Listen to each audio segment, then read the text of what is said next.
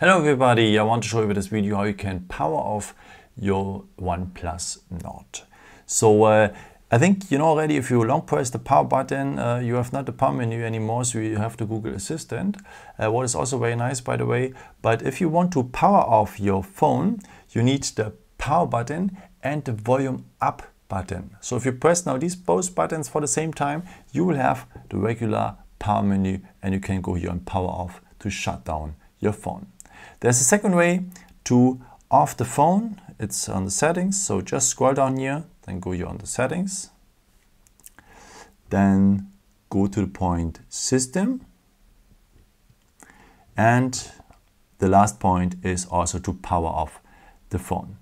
Then just tap here on OK and the phone will turn off. Yeah, and you can also set up the power button as a regular power button. So for that, just scroll down here and go to the settings.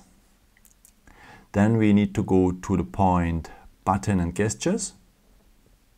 So here we will need the last point, press and hold the power button. So as you can see, now we have here the voice assistant of Google, but we can have the regular power menu. So and now if I'm holding the power button, we have the regular power menu. And if we go on power off, we power off the phone.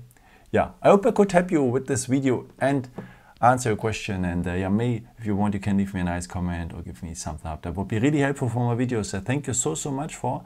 And yeah, I've created also some other videos if you're interested in, or maybe just subscribe me. It would be really a pleasure to see you again. And yeah, maybe at the next time. Ciao.